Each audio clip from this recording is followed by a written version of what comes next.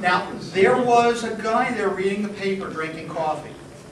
I don't know what his position was. He may have been waiting for the meeting to start. I don't know, I didn't ask him. But there were 3 of us, and basically... You should have held the meeting. Somebody did show up. There will be reports in the newspaper tomorrow about the successful gun control meeting that was held.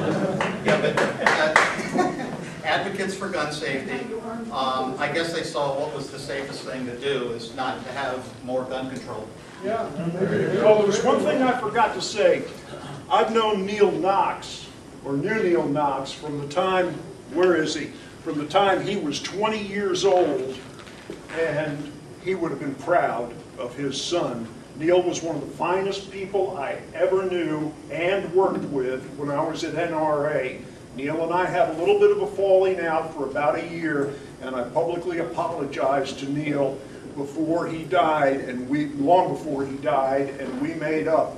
And he would have been very proud of his son. He's done an excellent job.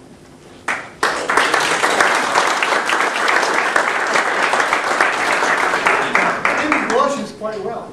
I practice at home in front of the mirror.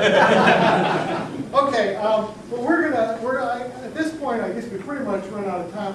As usual, those that wish will go to Fuddruckers, and for just you know, you get something to eat if you want. We just do it for fellowship, chance to talk to everybody, have a good time, and a good chance to ask more questions. So if you don't know where it is, let me know. It's only about a mile or so from here. It's heading back towards the Beltway there.